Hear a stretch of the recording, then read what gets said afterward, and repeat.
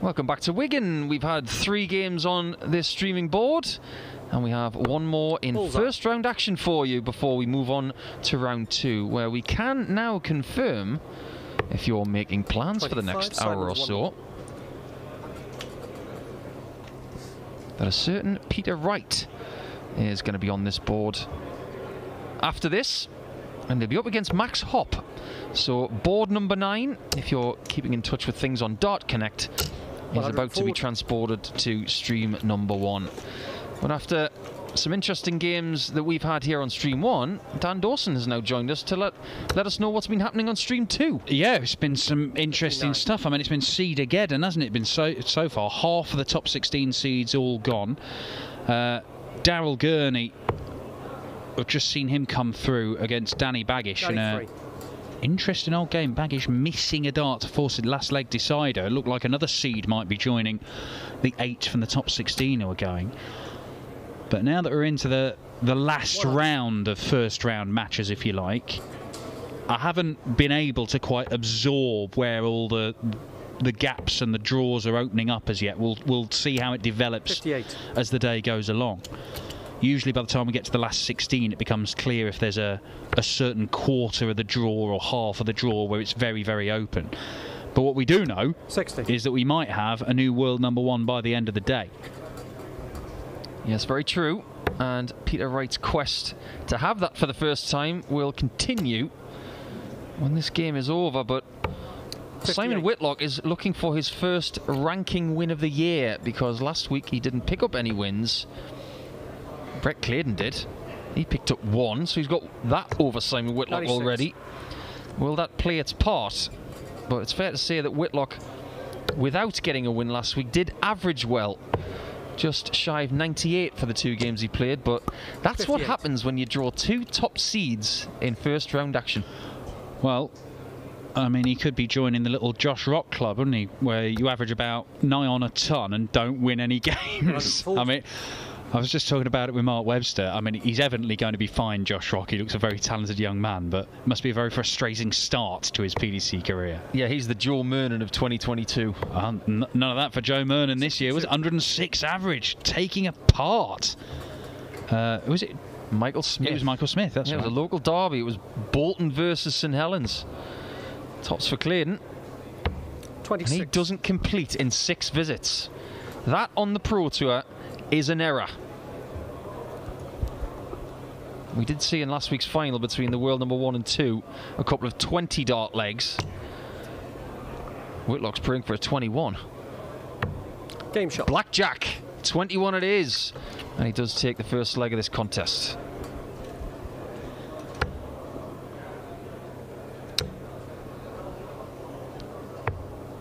$59. I really don't know where to start in trying to evaluate where Simon Whitlock is with his game. He's obviously been having for quite some time trouble on the Pro Tour and putting wins together, putting sequences of wins together, but he still finds his way to TV tournaments, sometimes by the back door, 100. And seems to give a great account of himself. He's gone through spells in his career where he's not been good on telly and been brilliant on the Pro Tour. He's had the reverse. He's certainly in the reverse right now. But there's always that danger. 140. If you don't perform on the telly and it's not going well on the Pro Tour, you may not get back onto those TV stages. That's what I like to call the Kevin Painter conundrum. Because Kevin always talked about, I'm a stage player. I always find 2 or 3 more than my average on the stage. But he always had that niggly little thing in the back of his mind. I've got to get there first. And 93. Simon Whitlock, you're right. European Tour events are probably going to play a huge part of his success or demise in 2022. So we'll keep a big eye on that through the course of the season. But the floor stuff, where he's had so much success, that's got to be fixed. Yeah, it's a long while since Simon Whitlock was a PDC title winner. He's thrown some world-class darts in that time, but it is all about consistency. Claydon not consistent enough at finding his targets there, and he's on a 1 treble finish. Whitlock already down to 1. Typical use of the southern portion for the Aussie. Game shot. And then the northern tip is found very well indeed. He has always been, like Keegan Brown, a favourite of using the treble 19 first on combos, whether it's 114, 152, 133. He's just very creative, and a lot of Aussies that I know love to start big checkouts with the same treble twice. Damo's the same. Kyle used to be like that, and I learned from the likes of Shane Titchevich and Rob Modra that these finishes were more gettable if you went for the same treble twice, or indeed using the southern portion first. Well, I saw him go for the treble 19 there, and part of me thought he was 95. going Shanghai on the 19s, irrespective of whether he hit the treble first or second dart. If he'd hit the single 19, of course he would have stayed there. 95 left, treble 19 for double 19. Because 100. That's certainly an element we've seen brought into darts more in recent years, where players like to stay in the same areas of the board. They feel it helps with their rhythm, it helps them 58. find their targets more easily, rather than flying down the board, up the board and back down again. Are you a big fan of this new camera angle that we have? The facing the board? 100. It's quite interesting. I like it. It gives you an insight into the ponytail of Simon Whitlock. I mean, yeah. And very much like aging fossils and trees, the further up the ponytail you go, the closer you are to some blue segments which signify when he won last. I see, right, yeah.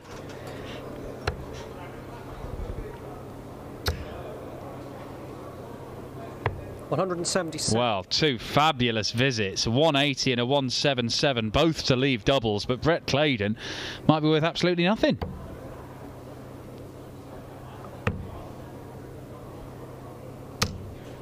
$20. What an error from Whitlock. He's going to feel rather empty, especially now that Claydon has taken that 13 dart break. That leg has been stolen. But there were some world-class darts in that leg, it has to be said, and Claydon is back where he should be, on the throat. 100. Well, the Cambridgeshire man has been around PDC darts for a long old while now, but 180. now on the tour and has a chance to really see what he can do. Is he really called Shredder? He is. Now, I was told many years ago that it's a nickname based about how he 93. eats, but I don't know if that's true or not. What, has he got teeth like a cheese grater or Yeah, something? I think if you got like a Subway sandwich, you could just sort of like post it into his mouth like you were shredding documents. You don't really need to, but I don't. That might be an apocryphal tale. I really don't want to know how it comes out the other end, that's for sure. Well, let's not think about it. 43. All right, so note to self, don't take Brett Claydon for dinner. He might rinse the credit card. But I've been around the world with Simon Whitlock many, many times, and 96. it's not like you can mistake him for anybody else. He is one of the most recognisable sports people in the world, bar none. I mean, if it wasn't for Peter Wright and his ludicrous garb and hair and everything, I mean, Simon Whitlock would 47. feature on a lot more newspaper articles about darts, just because people would recognise him as the darts player. How about this? Oh. 109. It's incredible how many times that happens when you've got a plumb first dart in the bullseye.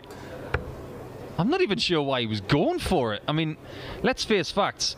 He's left himself on double 8 with 3 darts, so no harm done. And if he takes this, it's a perfect riposte to what happened in the last leg, a leg he should have won. Game shot. And he is getting that break back in 14 darts, so fair play to you, Simon. Great leg.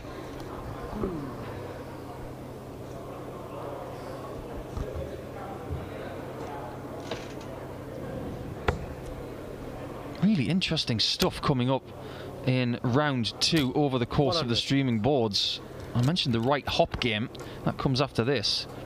You've got Kim Huybrechts on that board as well. But going over to stream 2, if that is your chosen destination, 60. We've got Louis Williams there against Dimitri Vandenberg. And that board is interesting because Jose Justicia is alive in round 2 and up against Nick Fulwell or Ricardo Pietreczko of Germany. Yeah, Jose's been playing some good stuff since getting back on the tour. He was good at Q School. He's throwing some decent stuff. Qualified for a Euro Tour last night, I believe.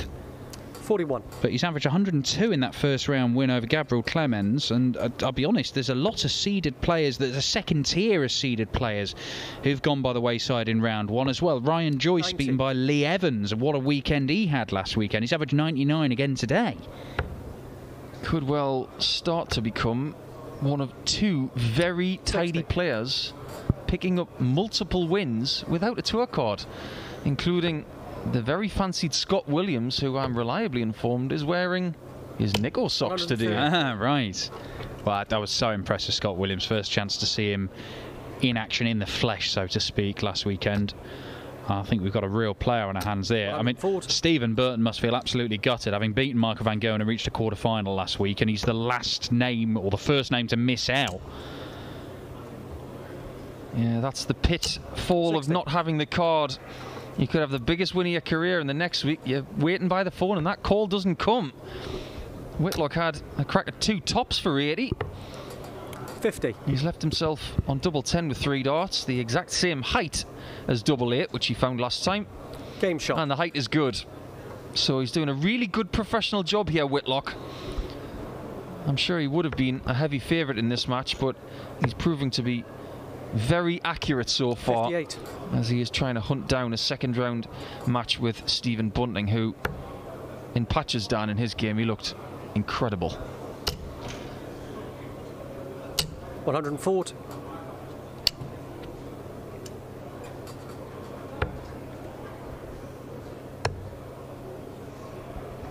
Well, there you see is a good 12 points in the averages there, and so probably a fair reflection in the scoreline right now. But an 80 average is not going to get it done. No, in this company. Unlikely. We had a couple of games last week where people did win with high 70s averages, but maybe a bit of ring rust or maybe a few 41. early nerves for some greenhorns coming from Q School. But when you come into the second weekend, all those nerves are gone. You're just trying to hit the ground running, and Whitlock is just doing really efficient things right now, whereas Claydon just isn't finding that first start to take the pressure off the rest of the visit. Well, I know we've talked about this before, but at what point would you say, at what point in the year, I'll just break off just in case the 161 goes? Oh, you coward wizard! You were going for a 125 earlier on. Bull 25 bull. Why would you not go for the 161? He's no Dave Pallett. Yeah. 100. The greatest rejection of a 170 that there will ever be. Double 16. We'll go back to your previous point in a second, Dan, because it could be double 8 for Whitlock.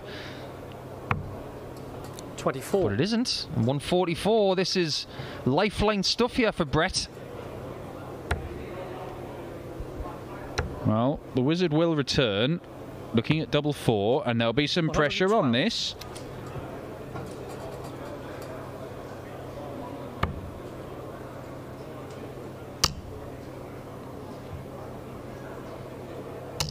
Four scored.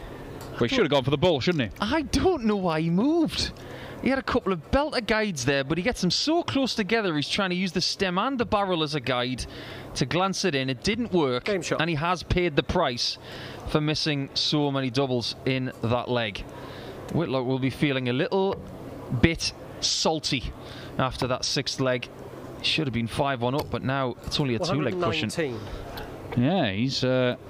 This game is still alive at the moment, but the question I was going to ask you, Paul, I know we've discussed it before in years past, but at what point in the Pro Tour season 81. do you think everybody is settled in and likely, en masse, to start playing their best stuff? I know you're going to have peaks and troughs in form for individual players, but 57. is there a point where you think, say, by March, by April, right, everybody's played enough here, this is where we really find out who's going to be the best indicators for who's going to be good over the course of the year?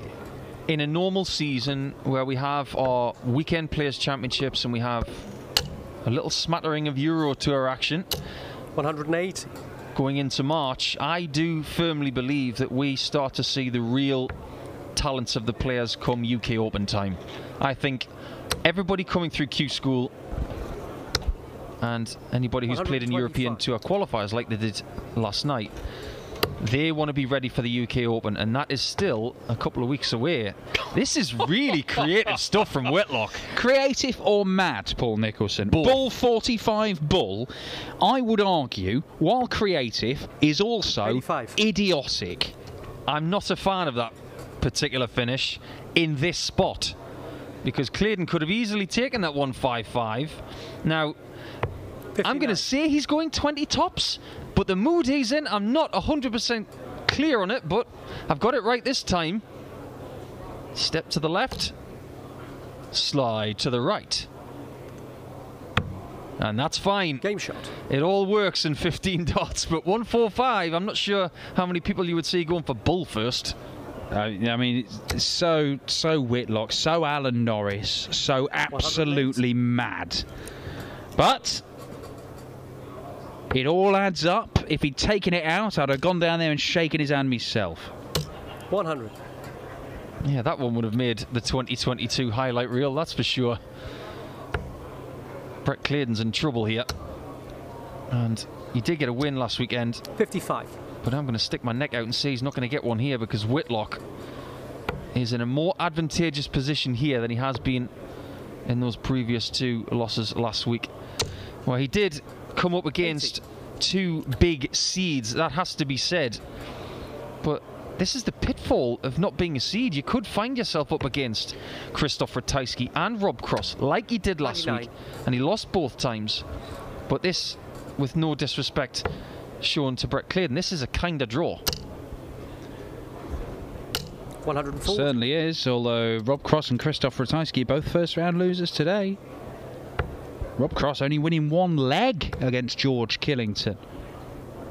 59. Yeah, Webby was really, really sour about picking Rob Cross to win the title, and he was out about 15 minutes later. That's all right. I picked Ratajski, so well done us. I gave him a mulligan to pick another one, but he didn't choose anybody else, so I'm going to give you the same mulligan. You'd probably get Johnny oh no. Well, Claydon's made a mess of that. Match darts incoming for Simon Whitlock. There has been some excellent, there's been some dodgy, and there's been some downright baffling from the Wizard in this game. But double 10 38. would have secured a 6-2 victory, but much like his approach in this game, he's not made things easy for himself at times. Very true. Double 8, the saving double, Game shot. which comes to his aid. So this is what I like to call a brinksmanship try now. He's had darts missed against him to win the match at 5-2 down, but he's going to need big scores, and that's what's been lacking in this game for Brett. He just hasn't had a consistent time of it on that 60 bed. 24. Well, illustrated there. The Wizard with his fourth 180 of the game. Claydon, he did have that 177. I think he's had one 180 of his own, but just hasn't turned up with heavy enough artillery to create enough chances against Simon 46. Whitlock. Different artillery this week for Simon Whitlock. He's not using GG's darts this week. He's using those big gap scalloped ones, 59. which are a work in progress, I am led to believe. And they've got that sort of iridescent coating on them. But he definitely seems to have gone away from those tapered numbers. Yeah,